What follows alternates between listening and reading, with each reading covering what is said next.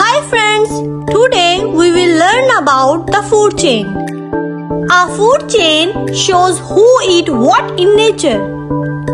Let's meet some new friends. Sun, the main source of energy. The food chain begins with the sun. Sun gives light and warmth to the whole earth, also giving energy to plants so they can grow. Plants, producers.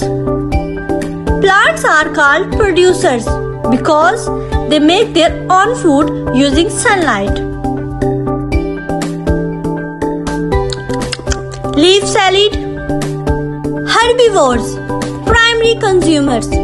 For example, a rabbit eating grass. Herbivores only eat plants. We call them primary consumers. They are the first eater in the chain. Carnivores, secondary consumers. For example, a fox eating the rabbit. Carnivores eat other animals. They are the secondary consumers, the second eaters in the chain. Top predators, tertiary consumers. For example, an eagle catching the fox. These are the top predators. No one usually eats them. Decomposers.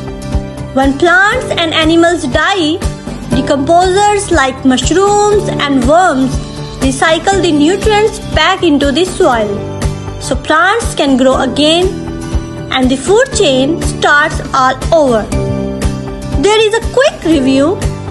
Firstly, from the sun's energy, plants are growing, then rabbit eating plants, fox eating rabbit, eagle catching the fox, and when eagle die, they decomposes and go into the soil.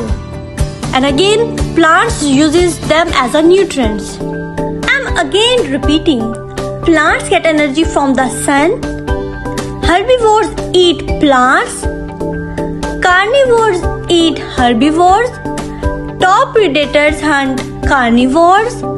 After decomposition, nutrients go in the soil and plants get nutrients and again grow. That's the food chain, friends. It helps all living things get the food and energy they need. If you like my video, don't forget to like, subscribe and share.